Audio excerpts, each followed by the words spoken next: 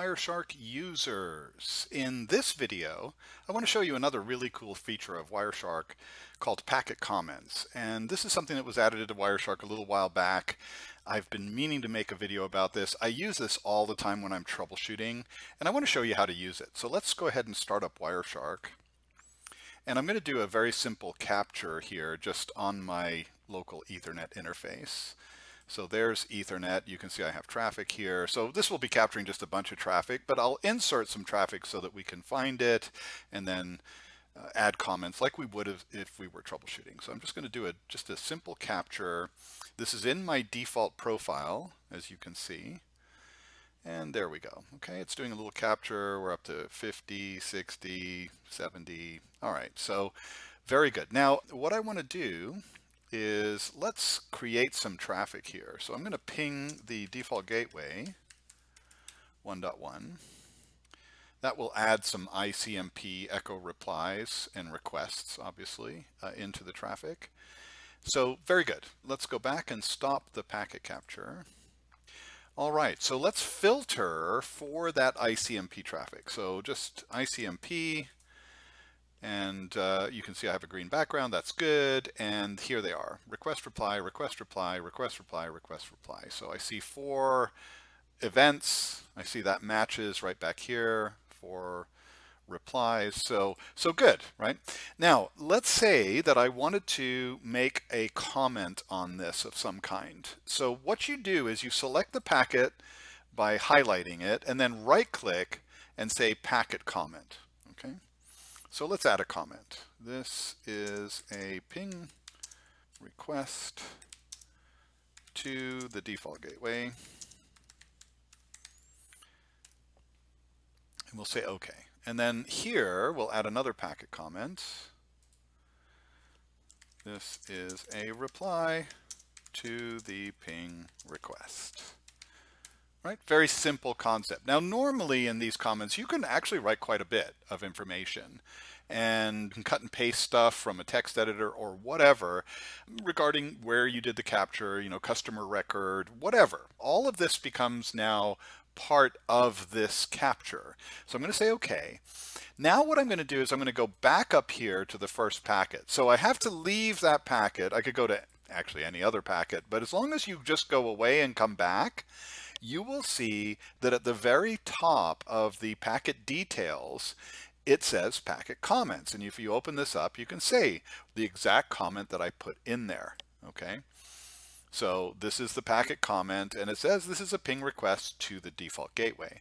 Now, another thing that would be really handy is to have this as a column. Now, if I add this as a column, remember I am modifying my default profile, and may or may not want to do that. Maybe you would create a different profile with the packet comments added in.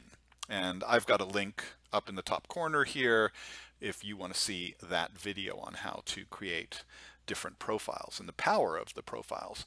For now, I'm just going to do it here, and then I'll remove it so that I don't actually affect my default profile. Okay.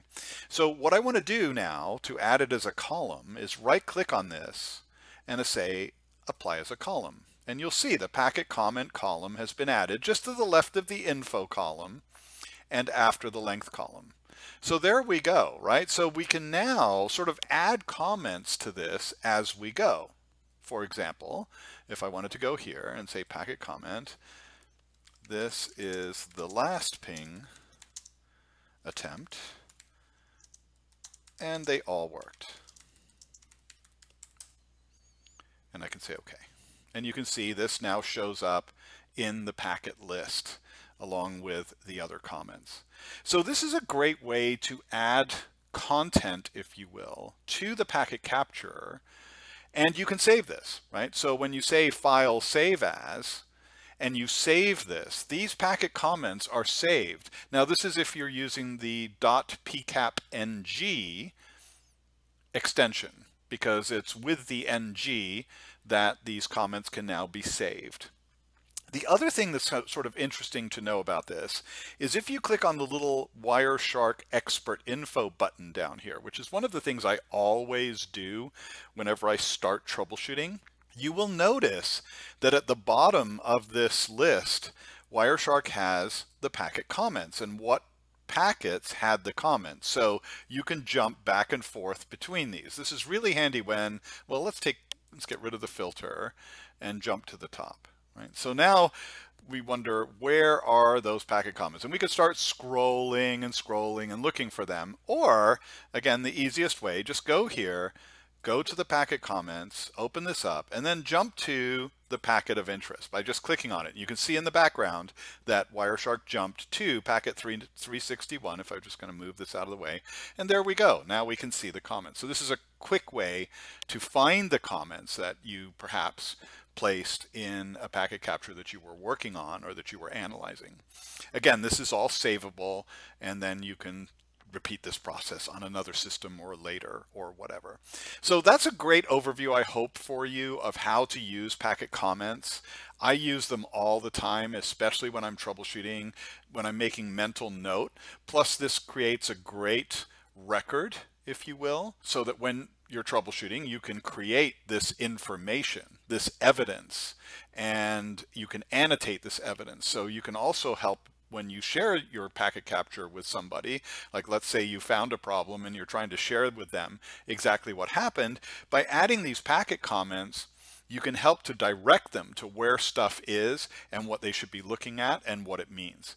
So I use this all the time, a lot of different use cases for it. I hope you find a great use case for it, and I hope you use packet comments in Wireshark. Thanks for watching, and don't forget to capture every day. See you in the next video.